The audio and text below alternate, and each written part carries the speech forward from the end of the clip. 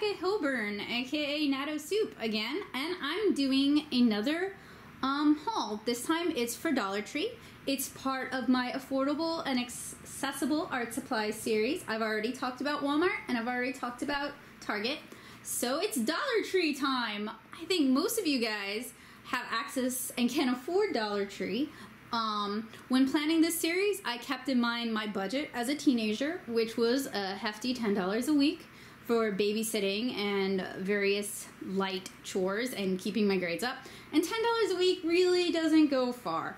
I didn't really get birthday money either, so it was $10 or bust.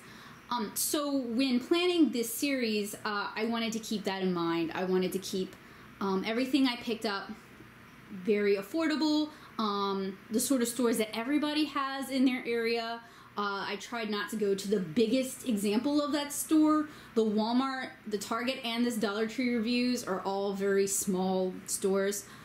So it's kind of like if you can find it if I could find it, hopefully you can find it.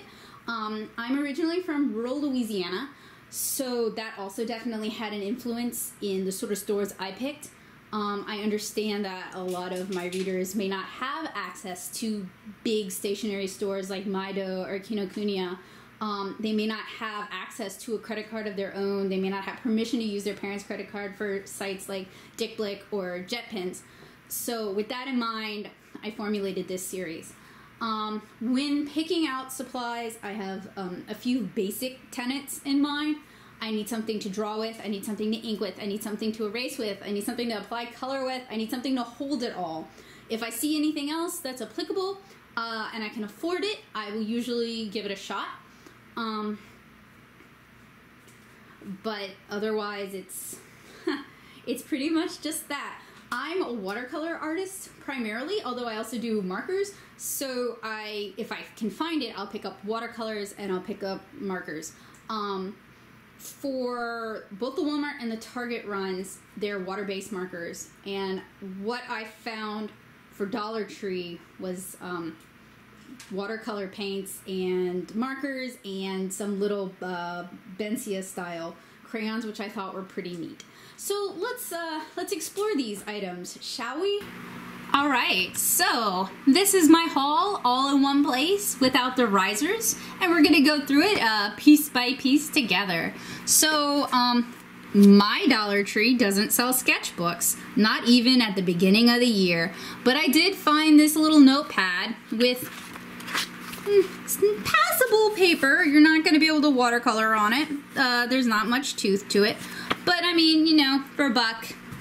Yeah, you can't go wrong with 150 sheets. I also found these highlighter pens. You get 3 of them. The only color that really looks like it would be a highlighter is the green. The blue and the purple are pretty dark, and they look like they're, they are double-sided. They're highlighters and pens. I thought they were highlighter pens. Ah, wow, you learn something every day. And these are 0.7 millimeter. I also picked up this pack of ballpoint pens, even though I hate ballpoint pens, and I strongly recommend you don't ink with ballpoint pens if you can help it. But my DollarTree options were pretty dang limited. I picked up these not 1, but 2 packs of permanent colored markers. As you can see, multicolor, felt tip, 0.4 millimeters. So it's probably going to be like using a colored fine liner or technical pen. So that's $2, not just 1. I picked up these stackable crayons because they're just so dang cute, and I have such fond memories of Benzia pencils from a billion years ago. Again, $1.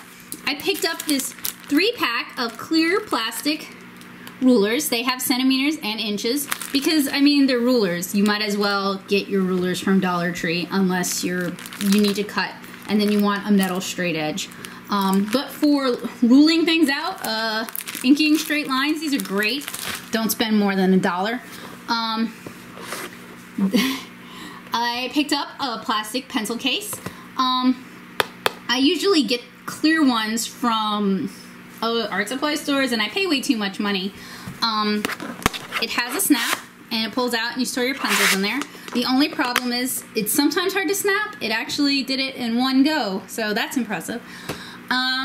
I picked up a couple of different types of mechanical pencils because that's what I use. Of course, you don't have to use mechanical pencils. It's just my preference. I picked up these super fancy ones for $1 with a gummy grip, which is nice. Ow. And I picked up these much more basic ones. And both of them have 0.7 millimeter lead, which is what I normally use anyway. I also picked up these permanent markers. And any other time I would tell you guys, please don't ink your work with permanent markers. It's not archival. In 4 years, it's going to look terrible. I could show you guys some examples at a later date. It looks really, really bad. But my Dollar Tree options were very limited, and permanent markers are fine if you're going to scan your work. So you don't need the physical copy to look good forever. I picked up two kinds of pencil sharpeners, so $2. You get 2 of these pretty cute Piranha pencil sharpeners. They look like they're meant to sharpen jumbo pencils for $1. And I also picked up this 2-hole pencil sharpener, also for $1.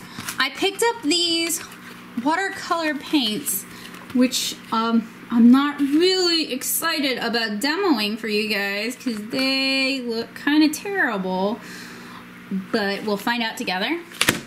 I picked up this 20 pack of markers. I'll try not to die from the toxic fumes they will probably produce, so you guys get to enjoy that. It doesn't say whether or not they're water-based or, I don't know, toxic fume-based, so we'll find out together, maybe. Oh, it does say washable, though. Washable. So,